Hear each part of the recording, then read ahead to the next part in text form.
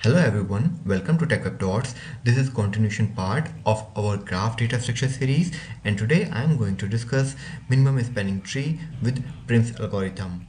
In our last session, I have already discussed how Kruskal algorithm works. Okay, so today focus will be on Prim's algorithm with very easy code example.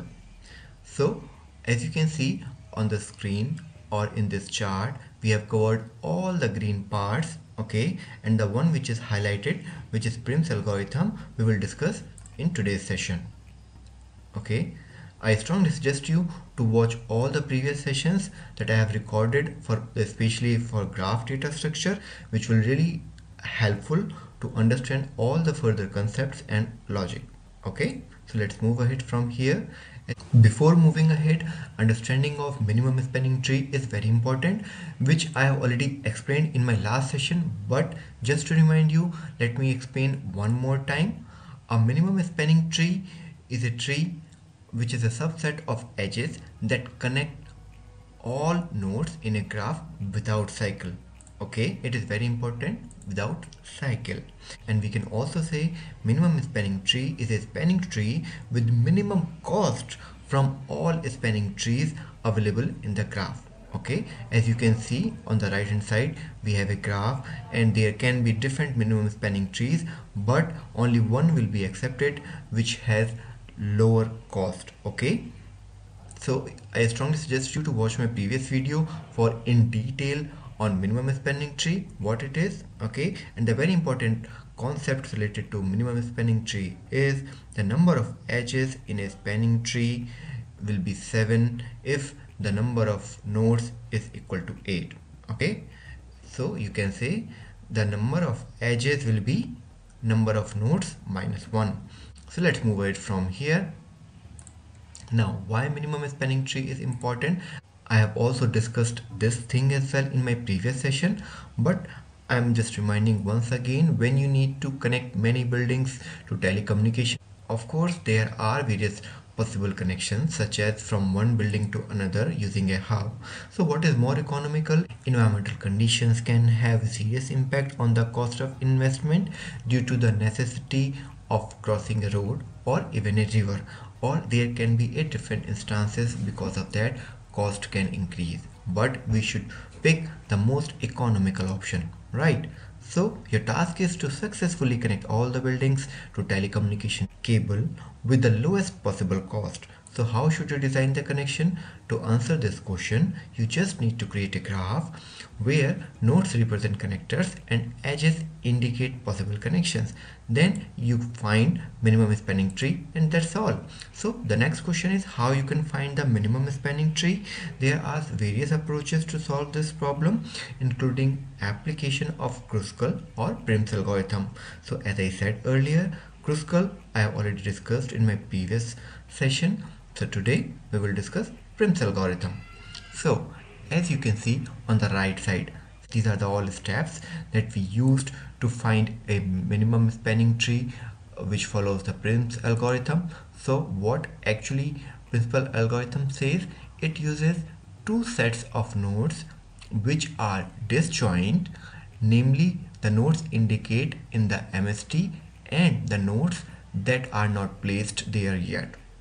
Okay, in the mentioned iterations, the algorithm finds an edge with the minimum weight that connects a node from the first group with a node from second group.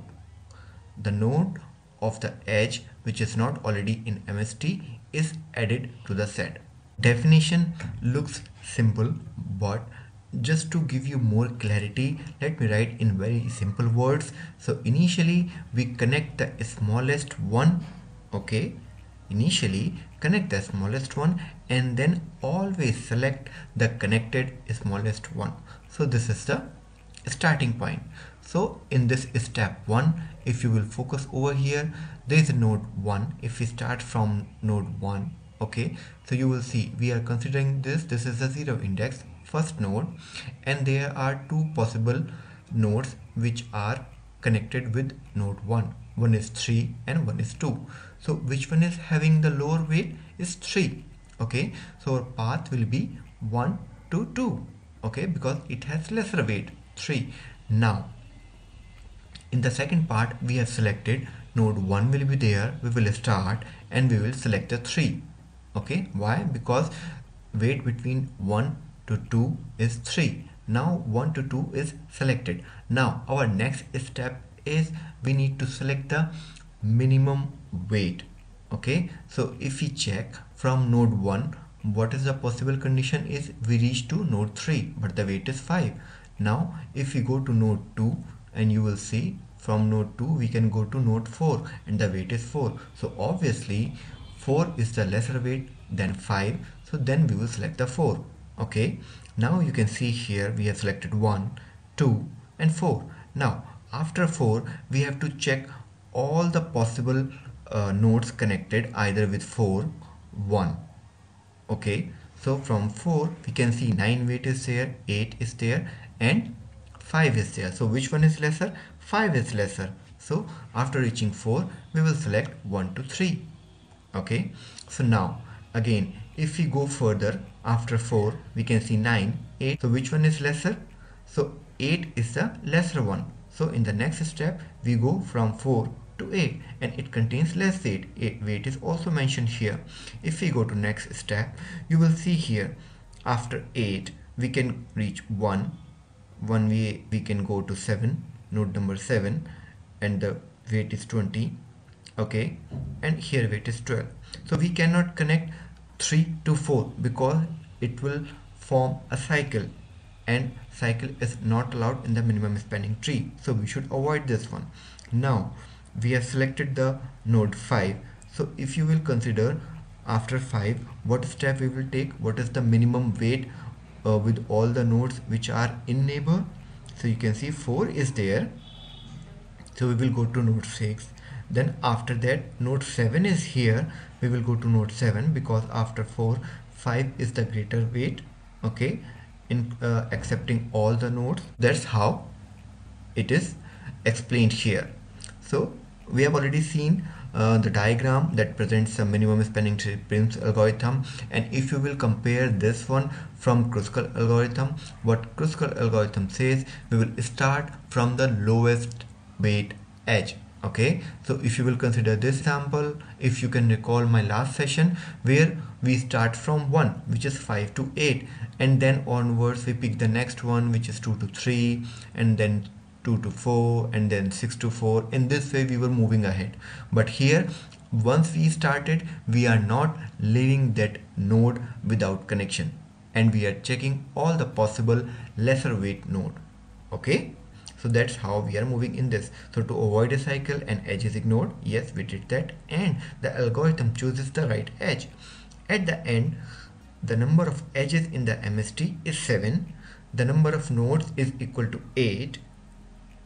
So it means that the algorithm can stop operating and MST is found. Now let's take a look at C# implementation. The best way to explain is through an example. I will create a generic weighted bidirectional graph, and to represent the graph we'll use the important classes like this. You can see weighted graph node we will use, and that contains several properties. A weighted edge we should have because we want to operate on the weighted bidirectional graph. Okay, they will be from 2 to manage the edge and its weights, and we will use a weighted graph that contains all these methods. In previous one I discussed minimum spanning tree Kruskal, and in this session we will discuss minimum spanning tree Prim's. Okay, so I will perform all these actions which are required. So let's jump into the Visual Studio to check all these things in action. So this is my Visual Studio and I am using the same solution that I was using in my all previous recorded session, and this solution is simple ASP.NET Core application and it's blank application, and I started writing and adding classes here. Okay, you can run it and we are writing all the output to the response. Okay, so you can see all classes created which I used in my previous sessions, but our focus in this session will be completely on weighted generic graph. Okay, As I shared earlier, we have three sections. One is the weighted graph node structure, one is the edge structure, and one is the graph structure. I strongly suggest you to go to the first two sections to watch the last recorded session. That will be very helpful for you, and we will focus here in this session is especially the minimum spanning tree section. Okay, and how we are running this solution. So as you can see earlier, I explained the minimum spanning tree Kruskal greedy algorithm, and I have commented all these and created a new region, so that I have added the new piece of code which represent the minimum spanning tree. So it is very simple. All piece of code is available on GitHub, and the link is given in the description of this video. So no need to worry about the piece of code. Okay, you can take it and it's completely free, and I strongly suggest you to do as much as practice, do as much as practical with this piece of code, and use it if it can really help you in any way. Okay, so and very easy. So if you want to test any of the section, you just comment other sections and uncomment only the one that you really want to use. Okay, I hope these instructions are helpful to use this solution. Okay, so what we are doing here, simply we are creating a graph, initializing. Okay, then we are printing the graph, especially the adjacency list implementation. Okay, and we are showing the minimum spanning tree and what are the nodes covered under Prim's algorithm. Result can be same as the Kruskal algorithm, but the way we are selecting the nodes and edges is different from Kruskal algorithm. Okay, if I talk about the minimum spanning tree, if I go there, hit F12 from my keyboard in Visual Studio. So before explaining all these four parts, let me explain what is actually required. So we need to build the graph. So if I hit F12 from here, we will go to this graph, weighted generic graph. Okay, and we are initializing a new graph. Okay, and we are specifying either it is a directed or weighted. Okay, so we can see it is not directed, it means it is bidirectional, and is weighted, yes, it is a weighted graph. Okay, and then we are creating a weighted graph nodes. Okay, it is a method mentioned in the weighted graph class. Okay, and then we are adding the edges, for example node 1, node 2, and this is the weight. So this is a from node and this is a to node. In the same way, we have added all these nodes, total number of 8 nodes, and their associated weights we have added in the graph. So if you will see for one of them, okay, add edge method is here. So we are creating source, destination, and then according to the weighted one, according to the directed one, we are adding all these things. Okay, so it is clear. We are building a graph for printing. As I said earlier, it's an adjacency list presentation. We are calling a toString method of the graph. So here is the one, how we are implementing the adjacency list. Okay, you can take a look, you can take a code, and then you can understand in a better way. Okay, okay, now this is the last one, minimum spanning tree. So let's move here. Okay, so in this section you can see what is really required is the indexer of this particular class, which is our weighted graph. Okay, we have created this type of property here, so we can perform the all the indexing operations on this. Okay, second, so to implement minimum spanning tree function, so what initially we are doing, we are creating a previous integer array with the length of the nodes available. Okay, and we are setting the first index, which is 0, of previous integer array is -1. Okay, this is first step, especially only for minimum spanning tree Prim's algorithm. Okay, on the second, we are creating a minimum weight.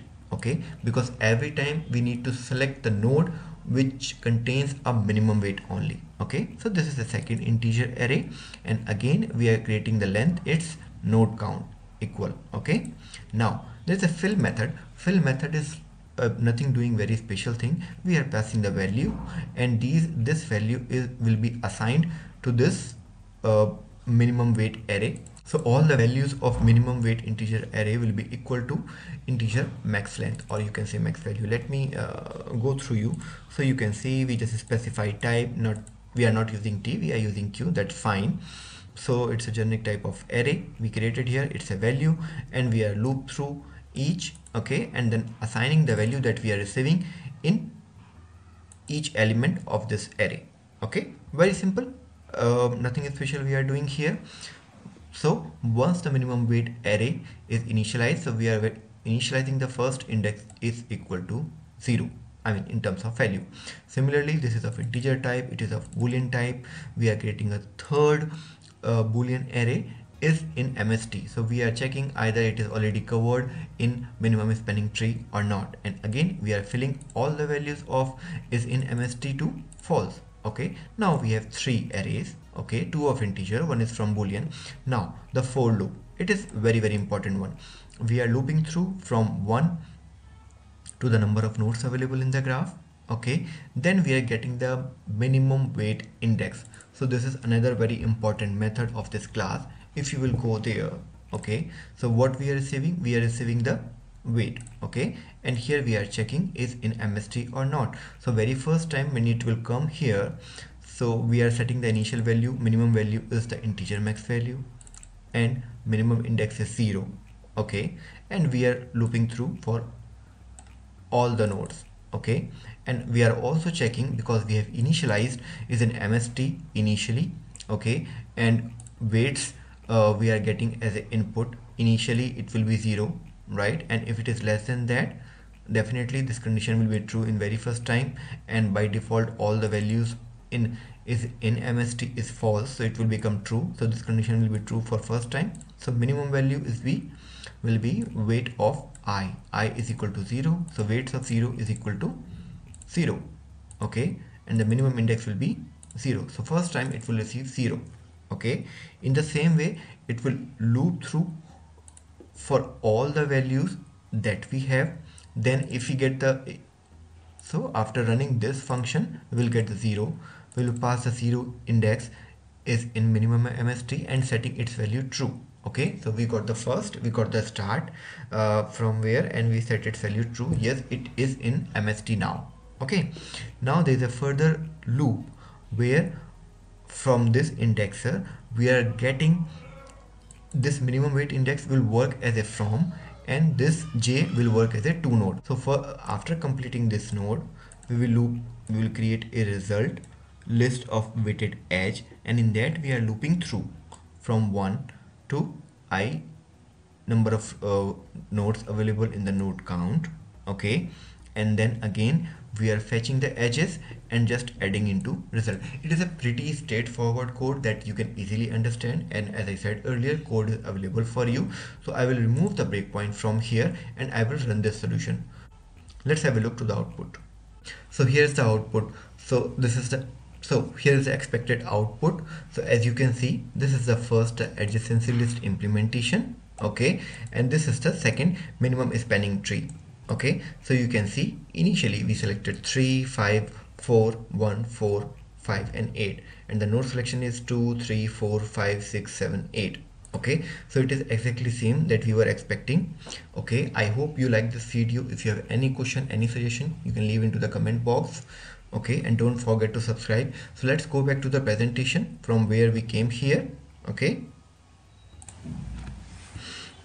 so let's move ahead from here.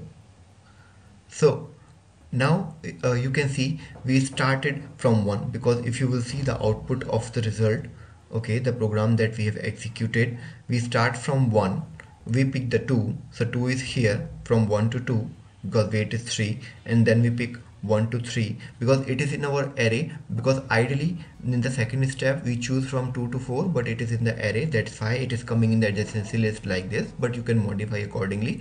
But it has selected all the nodes that we have covered. Okay, so it is 1 node is here, 1 to 2, 1 to 3, okay, and 2 to 4, okay, and then 2 to 4, and then it is showing 8 to 5, which is the next minimum one. Okay, and it contains 5 to 6, 5 to 7. Okay, so in this way how Prim's algorithm work for the minimum spanning tree. I hope you like this video. If you have any suggestion, any comment, you can leave into the comment box. I will try to reply on that as soon as possible, and don't forget to like and subscribe. and in the next video we will discuss coloring, or you can say pivot shape map in graph with very simple coding. Till then, bye bye.